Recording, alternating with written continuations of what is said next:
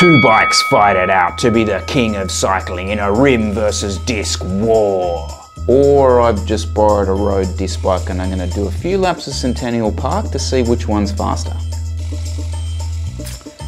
You decide. In fact, subscribe to find out. All right, let's do it.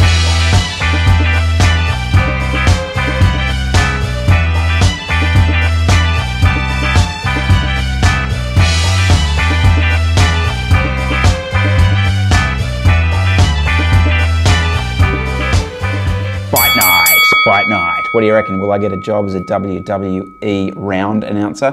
Probably not. Welcome back to the channel, fam. Got a good one for you today. Got a really, really good one. So you guys know that I have been railing a little bit against the state of the bike industry for the past couple of years. And doing this seems less about pitting like one group set against the other or one frame against the other.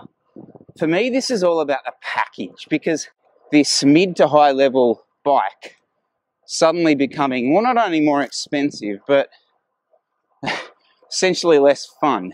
The way I want to structure this video is go straight into the results, then we're going to deep dive into the data, see if we can spot where the differences took place, and finally we're going to ad-lib. We're going to theorize why these differences might have happened. We're not going to let the truth or facts or science get in the way of that. I'm going to go rogue and see if I can come up with why these differences might have occurred. So how are we going to perform this very, very sophisticated scientific test? Well, like anything in Sydney, you're going to head to Centennial Park. And what I am going to do is do basically 2 laps at a constant power on both bikes.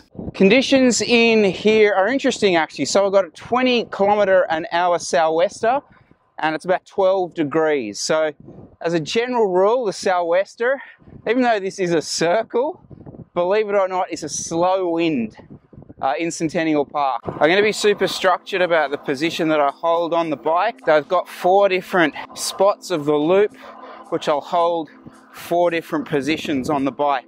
The results are in, and there is quite a difference. There's something to talk about here, but the details are that we're looking at 11 minutes 40 seconds on the rim brake bike, 11 minutes 23 on the disc brake bike. A full km/h faster on the disc brake bike. It should be mentioned that these are slow laps. It's a very windy, slow course, and under 40 km/h, which is interesting. Okay, so the results are in, and yeah, there's obviously a headline that's pretty clear to that. But guys, before I dive deep into the data, and I want to do that, what I want to do, if I just had to go purely subjectively, right?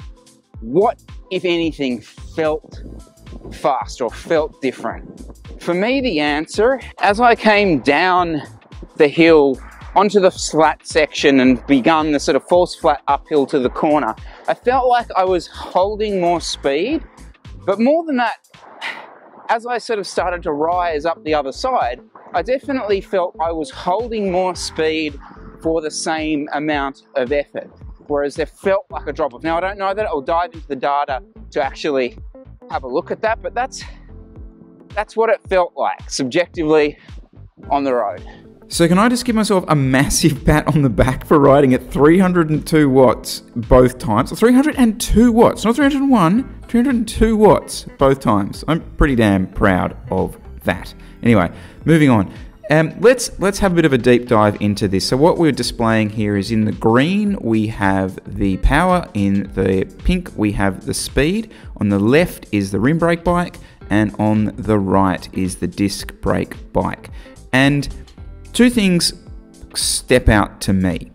The first is the general less consistency of the rim brake bike. Now you can see that there was probably the highest acceleration of the highest speed of both efforts was on the rim brake bike. What I think is potentially more interesting is what I was actually saying on the bike. So let's have a look at, this is the section I was talking about, okay? So you come down this was a real headwind, real slow sort of period of the lap, and you're coming down this, and the speed drops off as you start to rise back up the other side into this headwind, okay? See that? See that dropping off, and then it starts to pick back up as I come back around the side with the tailwind section.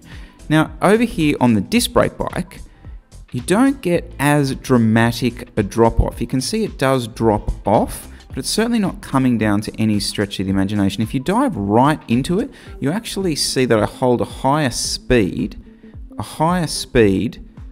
into this little period here. And you see that sort of replicate itself on the second lap again, where the drop-off isn't as sharp on the disc brake bike. You can see it picking up much faster here. Look, there's clearly not one reason as to why this result happened. And I think for me, that's probably the biggest takeaway, if I do have any takeaway from this, because I sort of railed in the past, and probably will continue to a bit, about the package that were being offered as an upgraded bike, okay? And by that I mean, you know, the full integration stuff, the wider tyres, the wider wheels, the disc brakes, and I've always looked at them as individual components, and some of those componentry changes are on my rim brake bike. So I have wider tyres, I have wider wheels, I have an integrated bar and stem. But I can kind of see now potentially we're nearing the tipping point where the package that you are starting to be offered is starting to surpass what the rim brake offer was. Now, that doesn't for me equate to why we're paying more. Like that's a whole other vlog we can do at some point. But as far as just pure performance goes, potentially we're on the cusp of that package, I suppose, being of benefit. The other thing that I can't stop thinking about, particularly with this bike, okay, is I would love to try it as a gravel bike. Do you know, you could potentially do that because you could put 32mm tyres on that and ride that as a gravel bike. I could never try and do that on my rim brake bike. I know that for a fact. So, you know, again, it comes back to this thing of the package potentially starting to get to the point where it's a thing worth considering. Having said all that, the Cannondale Super 6 that I had in Fresno, link down below, probably still choose it. And I have actually noticed in recent weeks that 2 other YouTube vloggers have done reviews or comparisons using that bike. I don't know, are we onto something here? So guys, thank you so much for watching. I can't wait to see the abuse in the comments section. Oh, he loves disc brakes now. It only took him 2 weeks and he loves disc brakes. Yeah, I'll cop that. I really found with the Q&A session, guys, you guys hit me up for lots of questions about what type of bike to get for a different type of rider, what would I recommend, and like I said in that, I just didn't feel like I had enough experience on different brands, different styles of bikes to offer that. I'm hoping to really change that. You do need to know that when you read a magazine review of a bike or a component, it has been paid for by the people that put it there. I know this is not relevant to this vlog, whether I put this in or not, but that's the truth, okay? So, and they'll be honest about that normally, especially on websites. They will say at the bottom, like, how they got the bike, but just be aware of that. That said, as always, I'm happy to sell out. I've made that very clear in the past. More than happy to sell out. So just hit me up if you do want to force me to sell out. All right, guys, thank you so much for watching. Yeah, got some cool stuff coming up, real cool stuff coming up. And hopefully Jesse Coy will be home soon, so I've got someone to shoot B-roll. All right, peace. Jesse, this is where I really miss you. I need someone to film me. You know, there's other reasons that I miss you, you know, like friendship and all that shit, but mostly it's just the vlog content, Centennial. Hurry back!